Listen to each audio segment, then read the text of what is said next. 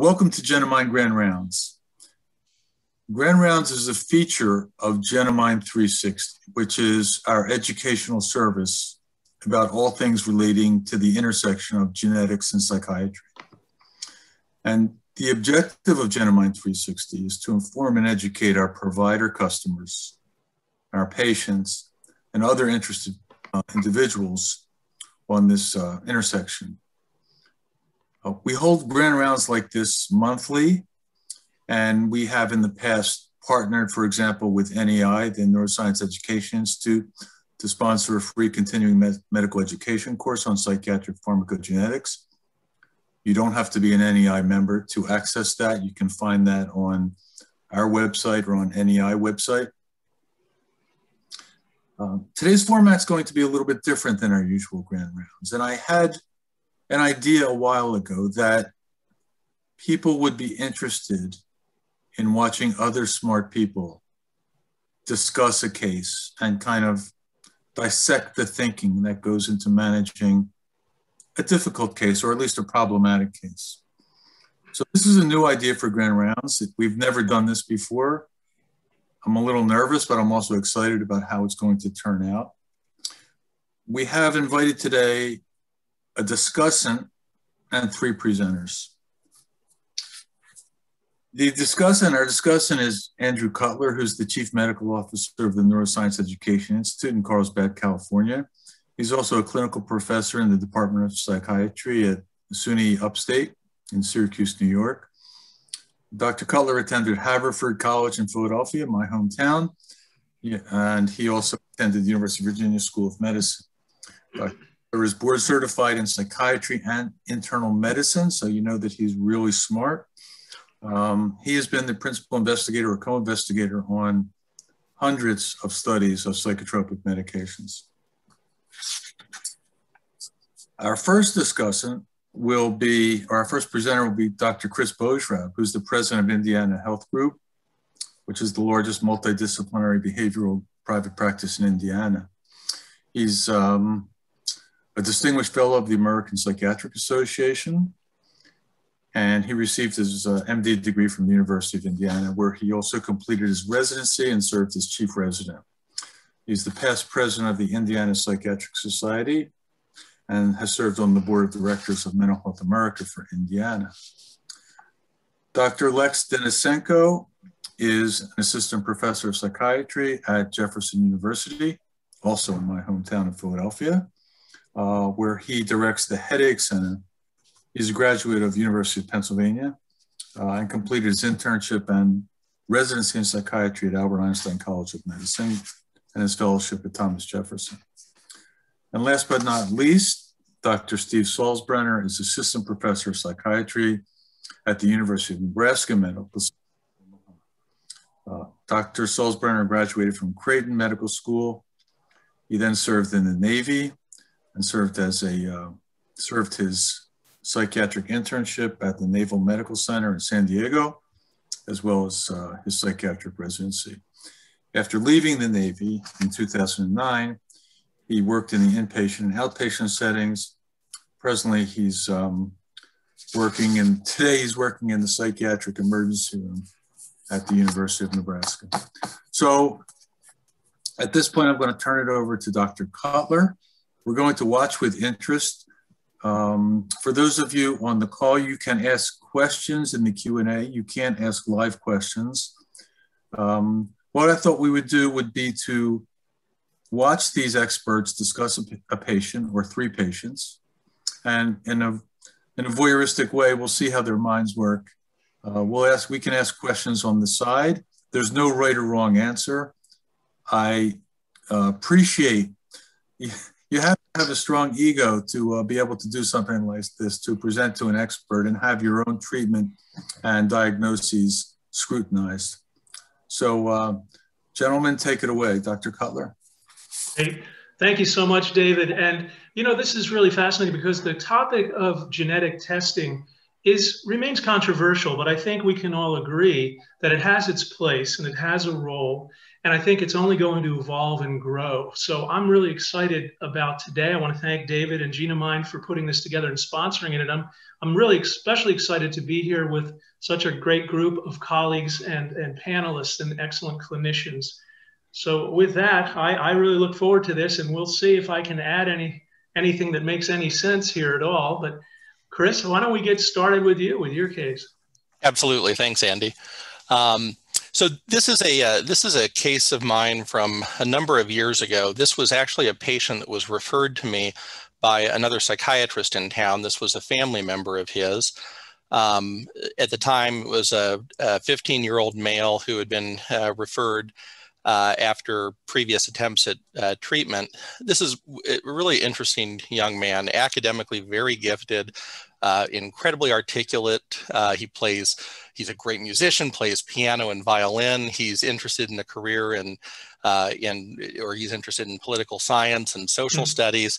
Just sort of seems like one of these old soul kind of kids, and very, very mature for his age. And like I said, exceptionally bright. He started experiencing some symptoms around age 12, starting with some depressive symptoms, lots of hopelessness, negativity. And at times when it became bad, he would have these episodes of what sounded almost like some mild derealization. He had some anxiety symptoms that emerged sort of after the depression. And also started having some obsessive symptoms, never probably reaching the point of meeting criteria for OCD, but there was definitely this obsessive ruminative flavor to a lot of his anxiety. Over time, he had become increasingly perfectionistic, more socially withdrawn, at least compared to where his baseline was. He's very socially active, involved in a lot of extracurricular activities, involved in a lot of other group activities with other people. His friends were really important to him. And so while he was, perhaps not horribly socially isolated for most people's level, it was definitely a change for him. Some of his compulsive behaviors centered around cleanliness, showering, 2 to 3 times a day. He was participating in some sports. He was running cross country and track, and it became increasingly difficult for him because he kept having this feeling like if he wasn't the best, if he wasn't number one, he felt like a failure. He was feeling increasingly paranoid about the future, sort of tied in with this, both feeling that if he wasn't the best, what was the point? And also was feeling increasingly controlled by society, feeling sort of lied to by society. He was dealing with issues of gender or other, sexual orientation at the time. And I think that had been difficult for him, although he had a very supportive family. These infrequent episodes of derealization when he was stressed at times led to him feeling like time and space were a little distorted. But never ever having any gross psychotic symptoms. He had some rare instances of self-harm. There were a couple of times when he was, especially stressed, where he made some light surface scratches on his wrist with a pair of scissors, clearly identifying that this was not any type of suicide attempt, and really identified no suicidal ideation, but just sort of feeling hopeless about the future in general. No relevant symptoms of mania or other psychosis on testing or on prompting. Described difficulties with concentration and focus that had become increasingly problematic, although his GPA maintained a great GPA. A lot of problems with fatigue. He had a sleep study at one point that was normal. Socially lives with parents and 2 younger brothers, 1 younger sister. There's a family history that's pertinent in that mom has had a history of anxiety. He had a maternal grandfather who had a history of pretty severe alcohol abuse, and a paternal grandfather who committed suicide. He had started working with a therapist, was initially placed on 10 milligrams of Prozac that was later increased to 20 milligrams. Didn't see any improvement with it. He had some side effects, but really felt no benefit. They changed him to Lexapro at a low dose and then a higher dose. That didn't do anything for him. He later saw a physician assistant and was tried on a number of other medications. that he described as all being really having virtually no effect, other than some of them having some side effects. So some of the other psychotropics that he was on, both antidepressants and some things, because I think they were sniffing around at ADHD, he had been also tried on Adderall, Celexa, Cymbalta, Fetsima, Focalin, Klonopin, Latuda, Lexapro, Lithium, Paxil, and Remeron, in addition to the trials on Prozac and Lexapro. So I saw him for the first appointment, and he was very nice. He was very kind, very respectful. But he said, you know, doc, he said, honestly, because I'm here because of my family member that referred me and for my parents. He said, but I just feel like I'm beating my head against a wall. He said, I just don't know if medicines are for me. He goes, I've read about this. I know that they don't work for everybody. He goes, I feel like I've had some really good trials of medicine. He said, but I got to tell you, I'm just not, you know, he goes, I don't want to be a bad patient. I don't want to be, you know, obstinate. He said, but I just don't know if I have it in me to try anymore. So we had a conversation, and I said, listen, I think that's completely understandable. I think anybody in your situation would be having the same kind of thoughts or the same kind of feelings. So I made him a deal. I said, listen, I said, we have a testing technology now that helps us better understand some, not all, but some of the reasons that patients either may or may not respond to certain medicines, or may have specific dosing requirements that might work better for them, or if there are just certain medicines for whom they're either a better or a less good candidate. I said, tell you what, I won't prescribe anything now. Let's do the testing. And if the testing comes back and it tells us something based on your experience that would potentially point us in a more rational direction, would you be willing to consider a medicine then? And he said, yeah, that he would be more than happy to do the testing. So I don't know if you want to break there and share any thoughts that you have so far. Wow, Chris, what a rich case that is. That is just fantastic. So many different ways to go here. I think, you know, there's a diagnostic conundrum, there's a treatment conundrum, there's how much of this is symptoms, how much of this is a diagnosis. So just some quick thoughts here. It sounds like people have sniffed around the bipolar diagnosis, but there really are some strong clues to bipolarity here. We've got the early onset before the age of 25, triples the odds that you're bipolar. He's got significant anxiety and obsessiveness. Anxiety is the #1 comorbidity with bipolar. He's got that vague dissociation, kind of paranoid-y stuff too, which, you know, is unusual in just pure depression in a young person. Also, the issue of concentration, fatigue, anhedonia, those are things you see a lot with bipolar stuff. And then, of course, the failure to multiple medications, although my ears perked up when you said Latuda and lithium. And so I'm really wondering, you know, I'd want to know more details about exactly how that was done, the doses, the duration, things like that.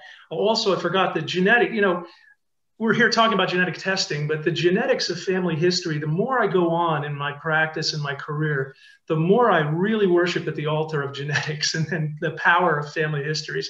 So you dropped a couple interesting clues here with the mother with anxiety, I believe. One of the grandfathers was an alcohol abuser, and the other one was committed suicide. That's just screams bipolarity to me, or you know, a serious mood disorder. Of course, you know, in someone like this, he's only 15. You also have to worry about, is this form fruste for a psychotic disorder? You know, is he going to go on to declare something more serious? Other things that come to mind, you certainly want to know any abuse history. PTSD is always a cause for kind of not responding well to certain medications. There's the self-harm, you know, which you sometimes see in people who've been abused and things like that. The superficial cutting, which I agree with you, is not suicidal. That's a way of discharging anxiety a lot of times for these folks. Personality disorder, obviously, we have to think about too. So a really rich case with all kinds of different avenues. I think this is a kind of case it's very wise to consider genetic testing to figure out, you know, and especially if you can get details of all the different medications he's tried, to figure out, did he really get an adequate dose and duration? You know, was it really the right idea here? But those are just some of my off the top of my head thoughts, and I wonder how that strikes you. Yeah, no, I agree. I was sort of interested in the possible diagnosis of bipolar, just given the multiple failures and the family history. Doing a little more exploration with him and trying to nail down how adequate of trials did he have for some of the mood stabilizers like the Latuda and the lithium that he had been on. It looks like he had pretty good trials, both by dose and by duration, and really didn't find any benefit. Didn't really have anything that sounded like a manic, or even I couldn't even really talk myself into hypomanic symptoms. Yeah. And you may not see that. Usually the depression presents first. But you may not see that.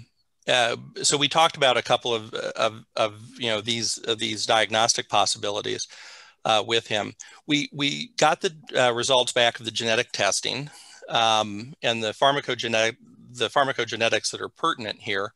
The things that were abnormal is that he turned out to be a 2D6 ultra rapid metabolizer. Oh, there you go. Yeah. A 2C19 ultra rapid metabolizer. Wow. Yeah. He was homozygous for the short form of the SLC6A4 gene. There you go. No SSRIs won't touch him. Yeah.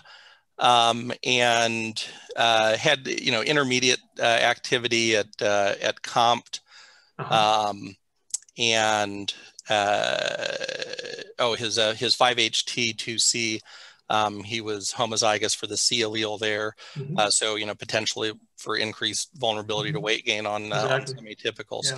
So I talked with him about this, and I said, listen, this is I wouldn't bet the ranch on this because it could be a few things, but let's assume that this is an uncommon presentation of something more common rather than a common presentation of something less common. Let's not do zebra hunting. Yeah. So I said, let's treat this like it's a depression, but based on what you've tried before and based on your symptoms, I'm going to recommend bupropion or Wellbutrin for you. So he started the Wellbutrin, was actually having a good response. It was helping with his mood, with his energy. I saw him for follow-up. He was doing well. We had worked our way up to 450 milligrams. And he said, I'm really happy with the medicine. He said, the only problem is, he goes, I'm having a terrible time sleeping. I was like, well, that can be a side effect with Wellbutrin, but often it's actually one of the less disruptive meds to sleep overall. I said, did it start happening when you got up to doing the full 450 in the morning? And he said, in the morning. And I said, yeah, when are you taking? He said, well, I'm taking it at night. I'm like, well, no. You remember, if you look on your prescription, it says taken in the morning because it's pretty activating. Yeah. So I said, listen, what I'm going to have you do is skip, don't take a dose today. And then the following day, start it in the morning after you've been off for a day. Yeah. So unfortunately, he took 450 milligrams that night, sort of having forgotten about it. Oh, no. Took 450 milligrams the next morning and had a seizure that day. Oh, no. Yeah. Recovered from the seizure well, didn't have any significant complications. And interestingly, he reported feeling pretty good after a seizure, a little auto ECT. That's the history of ECT. That's where it comes from. But I didn't feel comfortable, continuing him on, even though we had a good reason for why this may have been the case, because I'd like to think that there's more buffer than that, than just taking twice the normal dose to induce a seizure. So I said, listen, I just think this isn't interested. I said, but we know from your testing that, that you're not an SSRI guy. Right. That doesn't necessarily knock out your ability to respond to something serotonergic, that maybe we just need to affect serotonin in a different way. So I put him on Trintellix. Started him at 10 milligrams, doing well. He was tolerating it okay. Titrated up to 20 milligrams, and he was doing pretty well, but not as well as he had been doing on the 20 milligram, or not as well as he had done on the Wellbutrin. Yeah. So I said, I'm going to have you try something. This is the highest dose, but I said, I'm going to have you try to go up to 30 milligrams. Yeah. I said, because Trintellix, you're likely chewing up your Trintellix faster than the average bear because of both, because of the 2D6 and 2C19. That's right. And I actually even was able to successfully argue with his insurance company based on his pharmacogenetics, and they actually covered the higher than FDA approved dose. There you go. Another benefit of the genetic testing. Yeah. Exactly. So once we got him up to that dose, up to 30 milligrams, he really was doing quite well, and had, and continued on that dose for the duration of time that I was still seeing him. Yeah. That's a great case. I thought that he was going to become activated with the and then that's what I thought was going to be, but that is a really interesting case in which genetic testing proved very valuable, I think. Yeah, I'm curious what my colleagues think. I don't know that I would have avoided using bupropion in the future, as long as he took it appropriately and, didn't double up on it. But I could see why you'd be a little skittish about using it. Steve and Lex, what do you guys think? I was going to say one thing. I have actually noticed some people have to take bupropion at night because it does take like 3 to 5, 6 hours sometimes to reach the peak levels. Yeah. And I've had people sleep better when they take it at night than when they take it in the morning, which I think is kind of interesting. Yeah. I also maybe would have considered in this guy maybe like a pramipexole or ropinirole. I was going to mention that too. Dopamine agonism seems reasonable here, and really the one that kind of screams to me also would be cariprazine of Vraylar, which is the only one that really works at the D3, and that stimulates dopamine release into the prefrontal cortex. So, and it's much less likely to cause weight gain. So the 5-HT2C issue is not much of an issue. But I think, look, I think what you did makes great sense. I would just, watch him carefully for the emergence of something more serious, bipolarity or something else, I think we ought to go on because we have limited time to. Yeah, we need to move on. We could continue to discuss this case, and I'm sure get more lessons out of it. But Lex. Yeah, Lex. Yeah. Sure. So my case is a 39-year-old female who has a history of migraine since she was 12, which is pretty typical. But when she was 16 or 17 years old, she fell off a horse and sustained a traumatic brain injury. And after that injury, she's developed depression and anxiety. She's had other injuries as well, falling backwards when she was hit by a wave on the beach. Another time where she dropped something on her hand. So she has some complex regional pain syndrome in her right upper extremity. She was unfortunately also had a history of being diagnosed with epilepsy. Further reading of the EEG was determined that it was not, but these were more kind of myoclonic tremors, jerks, perhaps conversion disorder. No one was quite sure. There was a period of time where she couldn't speak. But she also developed vocal cord paralysis following an intensive care unit stay for, I believe it was an infection. So she's had a lot to go through. When I got to see her, she had the diagnosis of a major depression. She also had chronic migraine, which she was receiving Botox treatment and a variety of medications for. And POTS, postural orthostatic hypotension. She was on Midodrine for that. And also a history of PTSD, which I did not really fully explore. She was in treatment with a therapist for that. And it sounds like it was a male assailant with physical and sexual abuse. Talking to her, it was profound how she would have a prolonged latency to answering questions. And it seemed,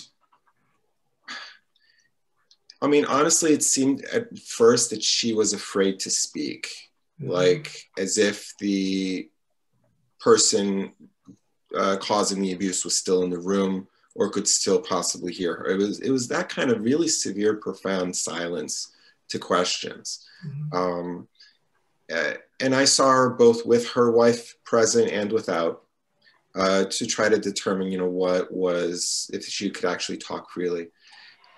I will say that even now, a year and a half out in treatment with her, there are some days where she's just like she was the first day, and other days where she can actually speak freely or more freely than before.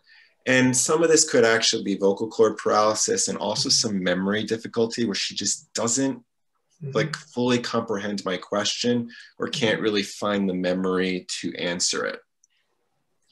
When I first saw her, she had been on the following regimen for about 10 years. Amitriptyline 50 milligrams, amantadine 100 twice a day, which presumably is for the traumatic brain injury, Adderall XR 20 milligrams. She was also taking duloxetine 120 milligram daily. She was on a CGRP monoclonal antibody for the migraine, a thyroid hormone, pregabalin 200 milligrams 3 times a day, and topiramate 100 milligrams twice a day. And also, I think by this point, midodrine had been discontinued. She no longer needed it for her POTS. And she was still getting the Botox? And still getting the Botox.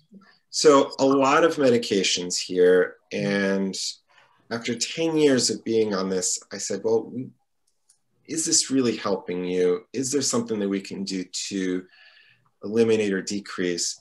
We often see this in migraine where we see a patient being on a high dose SNRI plus a TCA. And in her case, she couldn't remember if this was beneficial or not.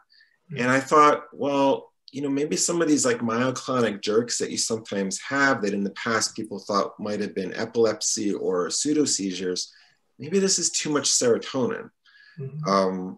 And maybe this could be something that we could decrease. So I said, well, let's try perhaps decreasing some of these medicines. We'll start with the Cymbalta, perhaps. And in the meantime, we'll get Genomind testing just to see if that could provide us any future directions of which medications to go to. Before I continue, any thoughts, Andy? Oh, goodness, Lex. Again, this is the real world. This is not a straightforward case. It's so rich. There's so many different ways we could go with this. But obviously, PTSD complicates everything here. And I'm glad she's in therapy for that. She's had several incidents that the TBIs by themselves can cause PTSD. And then on top of that, of course, the assault. I'm completely in agreement. My first thought when I heard this list of medicines is a gasp, because also duloxetine and Adderall and amphetamine is a dangerous combination, especially high dose duloxetine, where you're really getting a lot of norepinephrine reuptake. So I'd also worry about myoclonic jerks being, a more adrenergic effect as well, which you can certainly see tremors and jerking from that.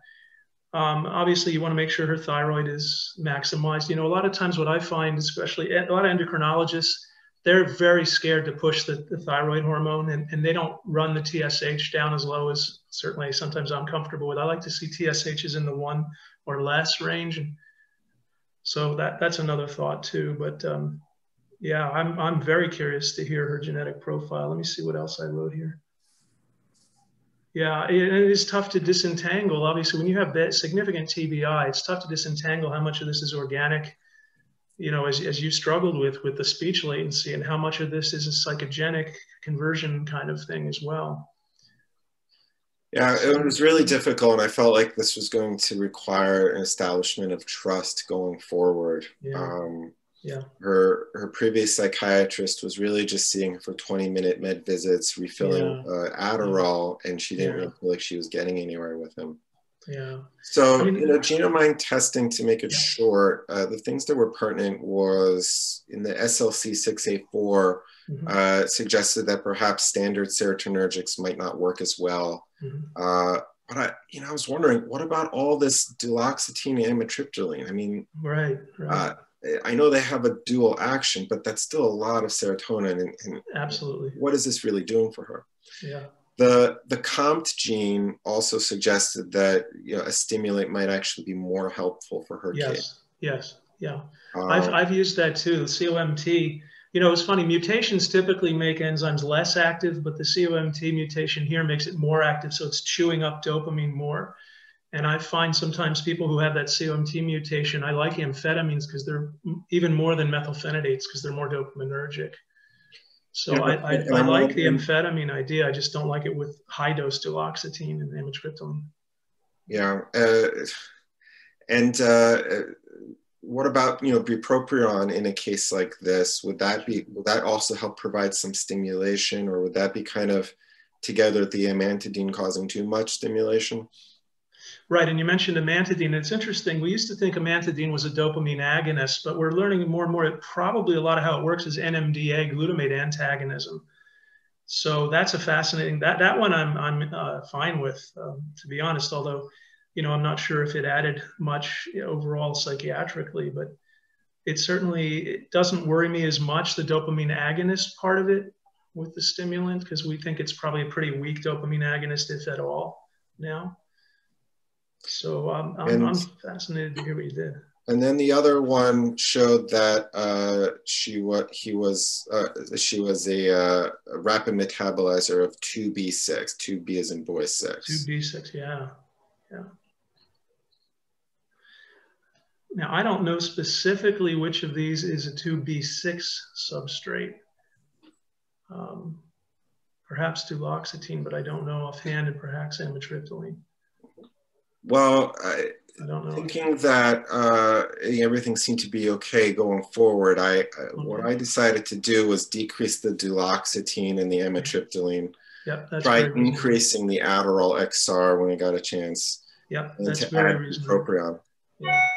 Yeah, those are all, I think, very reasonable. I'm not too worried about bupropion added to either the Adderall or the amantadine, to be honest. Bupropion's a pretty weak, norepinephrine dopamine reuptake inhibitor. It's probably also working through other means. I don't think we fully understand how bupropion actually works, but I'm okay with that. Yeah, and it's a 2B6 substrate as well, which is bupropion is. So funny enough that you mentioned that, but she had some difficulty with discontinuation syndrome and could not lower the duloxetine under 60. Yeah, the problem is you've got both of those are going to have withdrawal syndromes. We kept it at 60. We were able to decrease the amitriptyline to 25 milligrams. Okay. And we added the bupropion and titrated it to 300 and then to 450. Mm-hmm. She had some muscle spasms, so I tapered the amitriptyline down to 10 milligrams. But then she had an emergency room visit. She had described 3 falls from kind of diffuse body muscle spasms for almost about 3 weeks. Oh boy. And in the emergency room, her blood pressure, temperature was normal. Her reflexes were normal, no clonus. This was not serotonin syndrome. Yeah, that's the thing you worry about, yeah. She was having a headache, and they had given her metoclopramide, which improved her headache. Okay. And it was at that point that I thought, well, maybe the amitriptyline needs to be tapered off completely. Mm-hmm. But did I make a mistake with the bupropion going up so high to 450? Right. And this was, I think, a situation where I made a mistake. With her being a 2B6 rapid metabolizer, right, it actually means that she needs less bupropion. I see. Because of the active metabolite of bupropion being responsible for 2/3 of the active nature of the compound. So I probably should have kept her at a lower dose. Got it. Yeah. I mean, it's a lot of medicine, definitely, and a lot of risk of drug-drug interactions. I mean, I don't know that you need, to be honest, I don't know if you need bupropion if you've already got Adderall on board anyway, and especially your plan was to increase it. So rather than adding another one, you could have peeled back the Dulox, amitriptyline, and go up on the Adderall. Certainly Adderall has, stimulants have a long history of helping people with TBI, especially with that kind of latency thing that you're talking about. So I'm not here to tell you did anything wrong, certainly, but well, I mean, she's still with pain. She's still with depression. She thinks maybe her concentration is a little bit better, but she's appreciative, at least, of what I'm trying to do for her. Right. Absolutely. In the year that's gone by, I've tried other medications. She had difficulty with lamotrigine causing headache. Olanzapine worked great, but she gained weight quickly within a week or two. That's interesting. Olanzapine helped in what way? I'm just curious. Sorry, olanzapine helped in what way, Lex? It helped her mood and her headache. Interesting. Okay. I tried Abilify, but Abilify was causing restlessness, and we finally settled on a low dose of Latuda. That, possibly coincidence, possibly not, but a couple of weeks after that, her mood is better. she hasn't reported any major side effects from the Latuda. So I have her on this like low dose of bupropion, 20 milligrams of Latuda, I think, and the continued Cymbalta 60 milligrams and some Adderall. Yeah, it's still a work in progress, I suppose. Definitely. What I think is interesting is that we all want to practice evidence-based medicine, but you cannot look up these patients in a book, that they don't exist. I do clinical trials, David. This patient would never make it into a clinical trial. There's no way. She would not qualify for a clinical trial. So we don't have any good. You're right. There's no data on the patient like this. Right. My one thought I'll go back to is just to check on the thyroid and really see if you can maximize that, drive that as much as you can. So you like to have a TSH greater or less than 1? Yes. Yeah. I typically run it lower than 1, and endocrinologists get a little skittish. They like it in, the 2 to 4 range, but sometimes that can help a little bit, especially somebody who's sort of mentally slowed down like this and depressed. An atypical doesn't surprise me. An atypical would help here. PTSD, with the PTSD component, I think.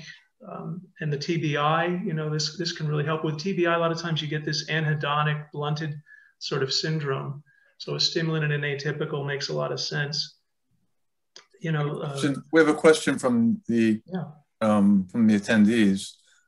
Are we trying to treat the illness or trying to decrease the severity of symptoms? Lex, what was your goal here? To me, it seemed like she was the same now as she was 10 years ago. And why are we taking all these pills?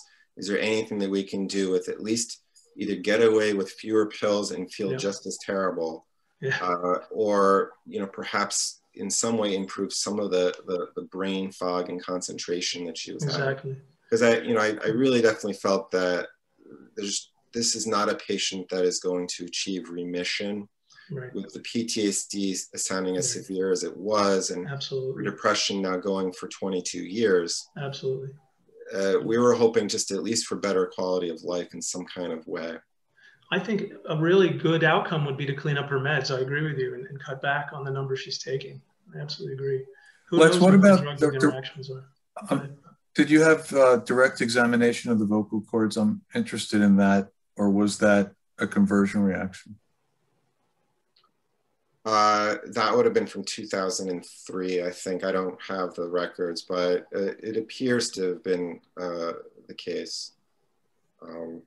Because she was still having difficulty speaking, right? Still having difficulty speaking, but I don't know if she has continued problems with the vocal cords or if that has improved and how much of that is actually cognitive. It's tough getting her to speak. It almost was like as if she had a Broca's aphasia in many ways, but it's just this almost, or like a thought blocking to many ways. The other thought, Lex, that occurs to me is, the topiramate, is that clearly adding anything? Because we all know there's cognitive problems with topiramate. Topamax, they call it Dopamax sometimes. So this is a big problem that we have here because, it could be potentially helping her headache. Absolutely. It could be significantly contributing to her concentration difficulty. Absolutely. And I think that might be the next step to talk with her headache neurologist that I work closely with. Should we try decreasing it? A year ago, she did not want to. Yeah. But perhaps maybe there could be a chance to do something in that respect. I mean, she's already on a CGRP antagonist. She's a college graduate. She worked as an occupational therapist until 5 years ago, despite having all of these problems. So I feel like there is work that could be done. She's already on a CGRP antagonist and Botox. So, maybe she doesn't need the topiramate any longer. I don't know. And then the pregabalin, I guess, is for the complex pain syndrome. Yes. I don't think of that as much for migraines, right? It's not particularly helpful for migraine for most patients. And they're using it for her right upper extremity complex regional pain syndrome. Yeah. It's a lot of psychoactive medications. It's concerning. It's you almost want to peel back to the bare bones and start over again, and see what really is helping. It can be difficult, and then especially since from 1 month to the next, there's a difference that in terms of her speech or her mood that I have to kind of determine how much of this is just coincidence or I've been fiddling with too many things. Boy, Lex, great case. I think we can all sympathize with that case and with the frustration and sometimes the helplessness or the inadequacy we might feel as a treating clinician in a case like that. But I think just hanging in there and keeping on trying and demonstrating to the patient, you're really trying hard to help her. I think also we sometimes don't talk about how important that relationship is and how important, you're not giving up and not instilling frustration into the patient. Just propping up their hope is very important. All right, so should we move on to our next one? Yeah. Steve, it's gonna be hard to top those two, Steve. I'm not even gonna try.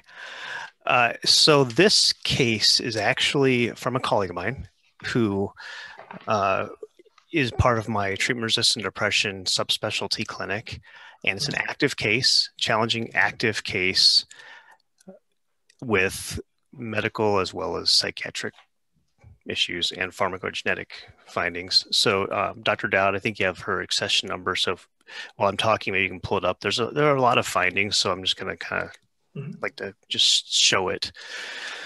Okay, so she's 53 years old, and she's been seeing psychiatrists since she was in her teens for depression and some anxiety, not necessarily obsessive compulsive symptoms or panic symptoms, more like just an uneasiness around others. So not even to the point that it really rises to anything that I would say is diagnostic per se, but it's a prominent component of her constellation of symptoms. Her primary depressive symptoms have been cognitive, just kind of feeling dull, foggy. Lately, she also talked about fatigue, some guilt, low motivation. She has these chronic auditory hallucinations of a male voice. They are rarely intelligible, though sometimes they are. They're not commanding. They cause distress, but it's kind of been so chronic that she's kind of learned to live with it. It's hard for us to really control that, and it seems to concur with her depressive symptoms and not so much be independent. She's been through ECT and had some cognitive dysfunction and not a whole lot of improvement with her mood, so that was stopped. She's been through TMS and insurance issues got in the way, and also there wasn't a lot of improvement, so she stopped that. I started her on esketamine, and she did show improvement at 84 milligrams twice weekly. However, she developed a bowel obstruction, got hospitalized, and while she was hospitalized, she couldn't continue the esketamine. They just didn't have the ability to do it in the hospital. Well, at that point, her symptoms started getting worse, her depressive symptoms. She's back on the same dose of esketamine, but the depression hasn't improved. So they're not sure what to do. We've tried augmenting with several things. I want to show the genetic findings so that you can understand why I did the things I did. Okay. Okay, so we have tried to augment with pramipexole because I think she's COMT Val maybe. Can you, Dan, can you go to that? Oh, no, she's Valmet. Okay, so she was Valmet, but we just tried it because we didn't know what else to do because she, I'll tell you her list of meds. It's pretty extensive. Okay. We started on L-methylfolate, which really was just probably started a few months ago because we couldn't find an affordable way to get it, and finally we were able to. So we'll see if that helps. Yeah, that's very reasonable. Yep. She's on, she was started on zinc because she was mildly deficient. I've just seen some evidence that correcting zinc deficiency can help with depression. And I have to say, I don't know the mechanism behind that. Maybe you can educate if you know it on that one. Important cofactor in synthesis of monoamines. But okay. Not sure what else. She has a history of a pancreas transplant. Oh, you're so kidding. Wow. Yeah, here at Nebraska, we do all kinds of transplants. We're kind of known for that. So she had a pancreas transplant. Wow. Yeah. So that's been getting in the way. She has some absorption issues due to her transit problems. She had kind of this functional bowel obstruction. She ended up having a sigmoid colectomy because of that. Wow. So we're to the point now where we just don't know what else to try. Here's her list of medicines, just to let you know. I'm going to read right through it. I looked them all up. Okay, so she's been on lamotrigine, amitriptyline, aripiprazole, cariprazine, esketamine, mirtazapine, olanzapine. Hang on a second. Sorry. Aripiprazole, cariprazine, esketamine, what else? Mirtazapine. Oh, yeah, sure. Olanzapine. Yeah. She's been on a couple stimulants, including methylphenidate, metadate, CD, so just different formulation, Concerta. Pramipexole, anywhere from 0.5 to 3 milligrams divided BID to TID. Quetiapine up to 400 milligrams. Ropinirole. Yeah. Topiramate. Trazodone. Bupropion. Duloxetine. Am I going too fast? No, it's amazing. Escitalopram, fluoxetine, sertraline, venlafaxine, clonazepam, and then Lunesta and Sonata for sleep. So those, in addition to esketamine, TMS, and ECT. Yes. And I see some comments. Yeah, I agree. It'd be easier to say what she's not been on. That's right. Well, again, she also has a history of significant drug abuse. She's been sober for, I think, near 20 years, but it was amphetamines, I believe. I can tell you right now, I got her note right in front of me. She was amphetamines and cocaine, quit in 1992, and alcoholism quit in 1992 as well. So clean for about 20 years. Okay, well, let me start with the diagnostic conundrum here again.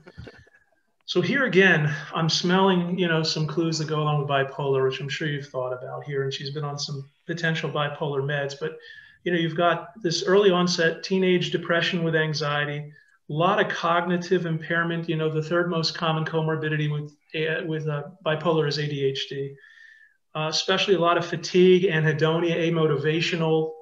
That's kind of how bipolars can present, especially with cognitive impairment. Substance abuse, and anxiety. So it's the most common comorbidities are anxiety, substance abuse, and ADHD for bipolar. The fact that ECT might have helped and esketamine helped, those probably help bipolar depression and unipolar depression and don't precipitate mania, unlike our monoaminergic antidepressants destabilize.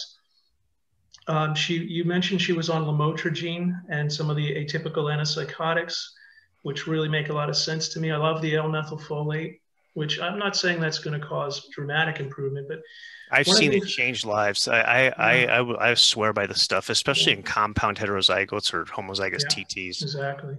Yeah, and people who take, there's a lot of medications that interfere with the L-methylfolate conversion pathway from folate to L-methylfolate. Lamotrigine is a noted offender, by the way, so I don't know if she's still on lamotrigine or not. I won't, but I will tell you one thing, Dr. Cutler. She's on a B complex vitamin, which I told her to stop because it's not methylated.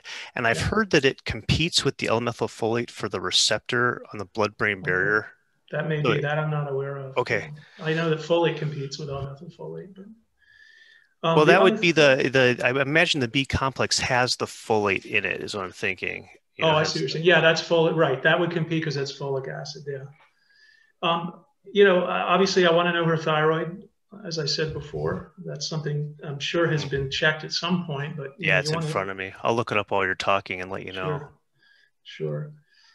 I also want to know, a little more about the possibility of PTSD. Is that lurking in here too, which could be She did lose an old fiance. I don't see symptoms of PTSD documented. That doesn't mean it doesn't exist, but yeah, it was a significant loss. And I'm not sure what her personal experience was with that. Yeah. The other thing I was thinking, by the way, is she on immunosuppression for the pancreas transplant? I'm not familiar with how that's handled. Let's see, azathioprine. Yeah. She's on a couple meds. I don't know exactly what they are, which usually means they are immunosuppressants. Yeah. Galcanezumab. Yeah, and Zumab means it's an antibody. Okay, so there you go. It's a monoclonal antibody, or these Zumabs for various things. Yeah. So, one of the things is obviously we're learning more and more about the role of inflammation and depression, but that's why I want to know if she's immunosuppressed to some degree. She's on probably a powerful anti-inflammatory regimen, which is good, potentially. But yeah, this is really fun. She's tried almost the whole psychopharmacopoeia. So, this is when you start thinking, there's not a magic pill for this. It's really just minimizing the harm, if you will, and then looking at other things that are going on. I don't know if she exercises much, but there's abundant literature on the power of exercise. She actually was a trainer, I believe. Oh my God. She's in pretty good shape. And she's in good shape. She's kind of a tiny woman. I don't know if she still works out, but I wouldn't be surprised. Yeah, she might have peeled back on that, with everything that's going on. So you want to check that out. Let me just think, gosh, what else can I add to this one? She's been on stimulants. She's been on dopamine agonists, pramipexole, ropinirole. One of my favorite tricks is the cariprazine, which I feel like is different in some ways from the others. And she's tried cariprazine, sounds like. She's the one, too, with the P-glycoprotein thing. And I just want to know, because with her GI stuff, I want to make sure whatever she is getting, she's absorbing it. Well, that's another huge question. Does she need, heroic doses of things to just get in, get absorbed? And then, wanting to know, obviously, her pharmacokinetic profile here for her genetic testing. Let's see. Yeah, there you go. So we've got the low activity of the PGP pump. There we go, right there, the ABCB1. Reduced activity of PGP. But that's leading to increased exposure of certain antipsychotics. That's interesting. There's a couple questions on the board, Andy, about... Sure, let's take a look here. One question was 25 hydroxyvitamin D levels checked? Yeah. That's always a good question. They were, I'll tell you. Yeah. The other question is, have you considered lithium augmentation? Very reasonable. Again. That's a good question. I don't see that it's ever been used. And her vitamin D was borderline low, 30. So it's never gone above 44, 56 one time and a couple of years ago. But no, it's low. Yeah. She's on it, by the way, but not absorbing it very well, it looks like. Yeah. And I want to just highlight, Lex made a great comment. Does she have fibromyalgia, chronic fatigue syndrome? And I would say it sounds like she certainly would potentially meet criteria for that. And so she's been on SNRIs, duloxetine. She's been on stimulants, which are the things that I usually think about for that. But those are very reasonable things to do. The other reason, can you guys hear me? Yes. Yes.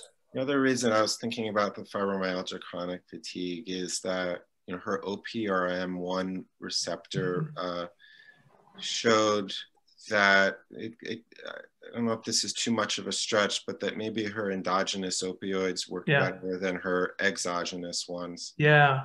And that's a great point.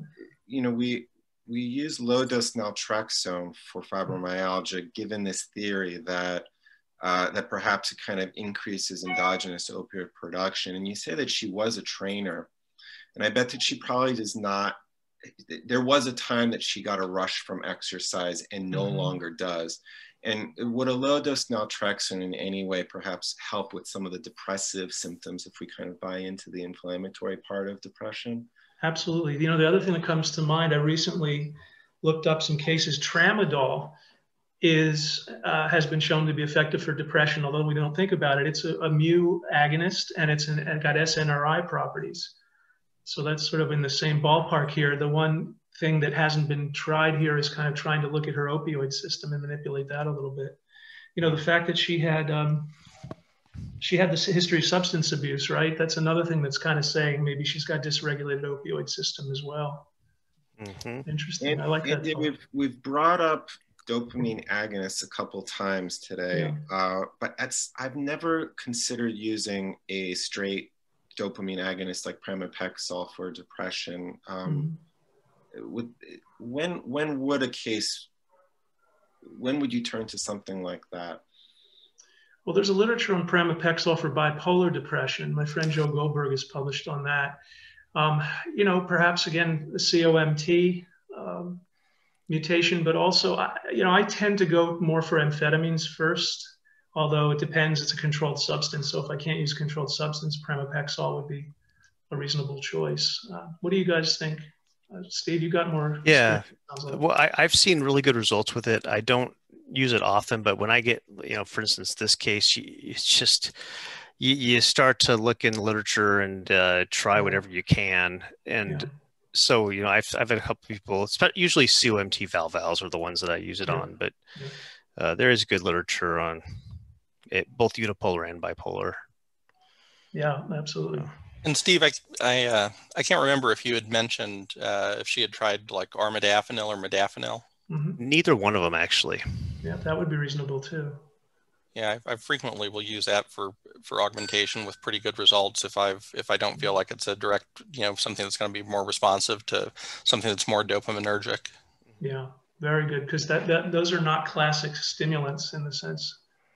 They may work through the orexin system or through the histamine system. That's totally different. And, looking at her, you've really hammered on the monoamines here, which is reasonable. It's what we do. But so that's why I like thinking about the opioid system. I like thinking about other systems that could be going on. The fact that she responded to S-ketamine also says she's maybe not a monoamine type responder. There's something else. This is glutamate, GABA, something else. It's fascinating that when she went back to the S-ketamine, it wasn't as effective. That's something that has been reported. People who have a good response to ketamine or S-ketamine, and then it's interrupted and you come back to it, it doesn't work as well for some reason. Don't know the exact reason why, but. Well, again, just like with Lex's case, we certainly wish you good luck and just hanging in there and keeping on trying. Chris, I forgot to mention something very important. I want to go back to your case for a second. I actually have personal experience with what I'm about to tell you, and that is, I don't know if your case with especially the obsessiveness and the weird paranoid dissociation, if anybody thought of pandas in him, the post-streptococcal syndrome. A nephew of mine had a presentation similar to this with sort of sudden onset of a real obsessive paranoid kind of syndrome, and turned out it was pandas. I do have a few pandas patients in my practice, and I asked him about that. I wasn't impressed by the rapidity or really sort of the lack of rapidity of onset about that. But that's always a great a great pickup. Unfortunately, not terribly responsive to treatments in my experience if you don't catch it early. But unless you catch it early, exactly right. Yeah. Well, I think it's the clock here, David. It's almost 2:00, and this exceeded my expectations. It was really great. I won't be surprised if you guys just get together on your own to continue this, because I have the feeling that you were feeding off each other in a very nice way, which is exactly the type of thing that we had hoped for. Yes. I really want to thank Dr. Cutler for his expertise, and you clearly demonstrated why you're an expert psychopharmacologist, Andrew. Thank you. For Stephen, Lex, and Chris, I don't think it's an easy thing to put yourself out there and describe. Yes, thank you. Terribly challenging, and as I mentioned earlier, I think you have to believe strongly in yourself. I think that our patients don't read textbooks, but our discussants do read textbooks. It's an interesting intersection. Anyway, this was great, and I've already questions about can we do this again, and I have a case I'd like to present type of thing. So we may be knocking on your doors again.